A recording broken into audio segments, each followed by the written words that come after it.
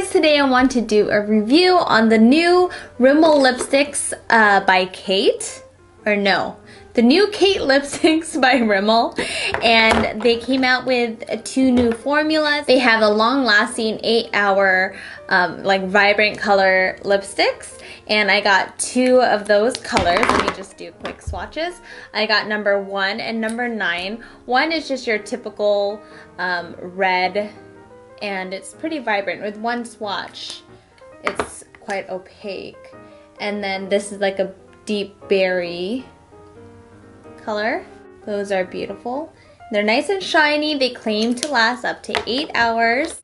And then they came out with these new velvety matte finishes. And I got a few more of these colors because I like matte better. I prefer matte. I believe that they last longer. If you watched my last video, I was wearing this color, number 113, a really great nude, but it has a pink undertone.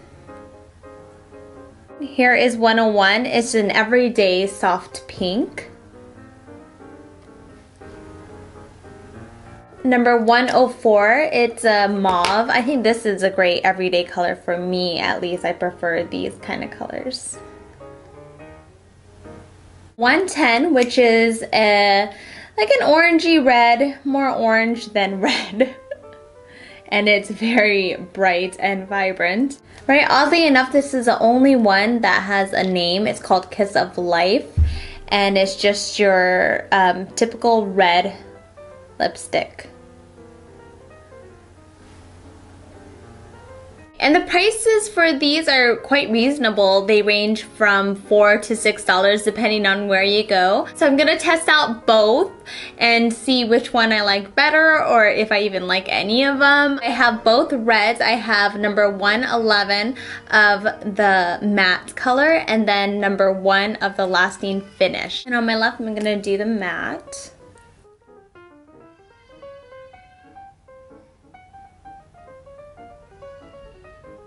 Oh, it smells so good. It has like this fruity scent and it feels velvety.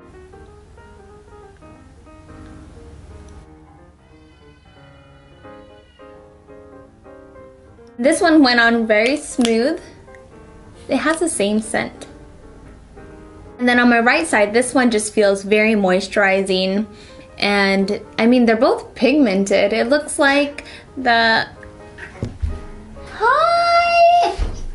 Hi, baby! Coming to say hi to mommy? The long-lasting one, which claims to last up to 8 hours. It is a deeper color, whereas the velvet matte one is brighter. But whatever, I'm just gonna wear this today anyways. So it is about 12:15 in the afternoon. I will check back in a few hours. It is just about 3 o'clock. I've had this lipstick on for a few hours now, and it looks pretty good. It hasn't bled outside the lines of my lips. Oh, well look at there. You can see which side transfers less. It looks like the matte side, or the velvety matte side, has less transfer. Okay, I just got done with lunch, and obviously the lipstick didn't hold up. But both sides, does it look like one side has more lipstick than the other? Yes? Oh,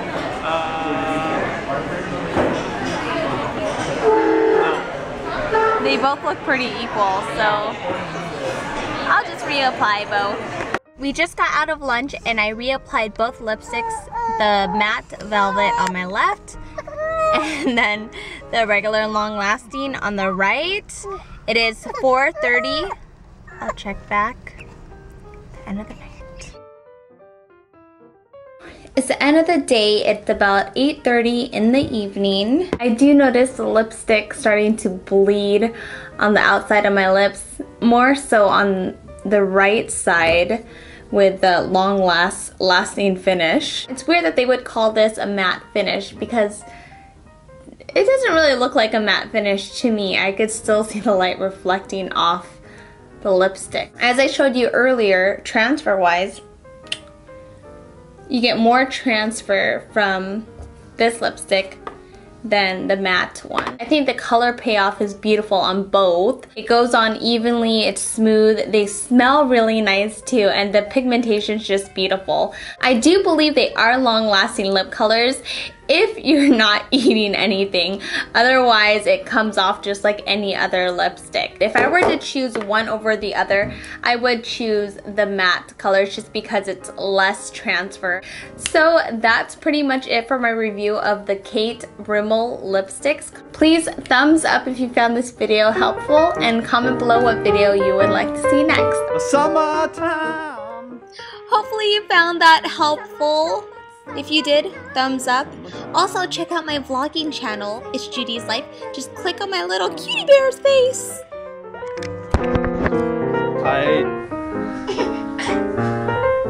Honey, you look like a freak.